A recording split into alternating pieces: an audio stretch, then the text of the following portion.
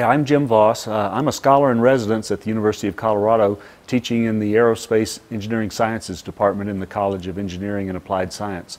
I also am Vice President of Space Exploration Systems at Sierra Nevada Corporation in Louisville, Colorado. So I get the best of two worlds. I get to work in industry building a spaceship, and I get to teach here at the University of Colorado.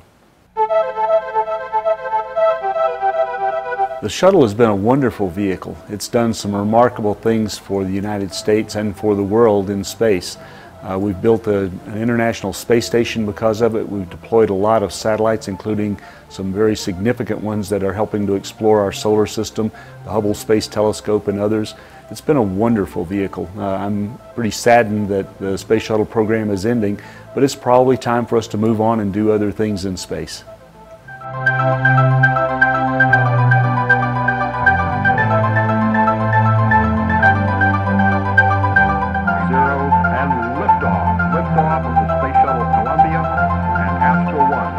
Every minute of being in space is pretty darn interesting. You're floating all the time.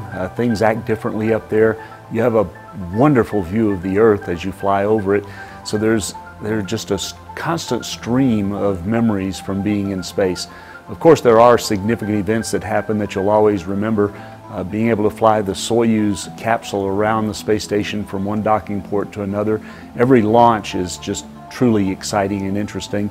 The landings are equally as good because you're coming home again, particularly the one after being in space for almost 6 months on the International Space Station. I was pretty ready to come home by then.